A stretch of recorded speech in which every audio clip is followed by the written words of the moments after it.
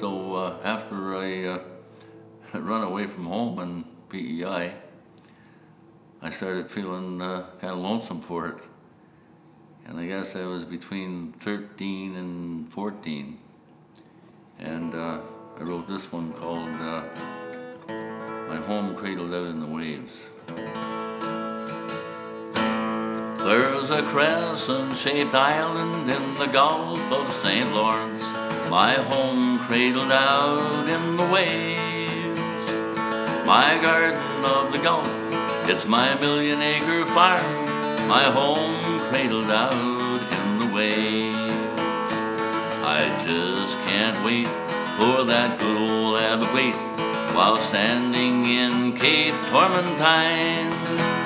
She's the only fairy fair, true and humble as a prayer. She's the beauty of the land for which I pine.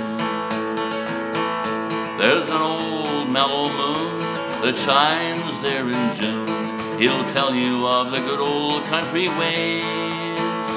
He'll tell you with a smile, there's no place like PEI, my home cradled out in the waves. Through those old northern lights, maritime stars are bright, shining brighter no stars can be found. From Tignish on the end down to Surrey back again, you'll love our famous city, Charlottetown.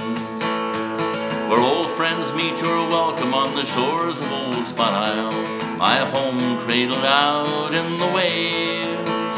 My garden of the Gulf, it's my million-acre farm, my home cradled out in the waves. My little home cradled way out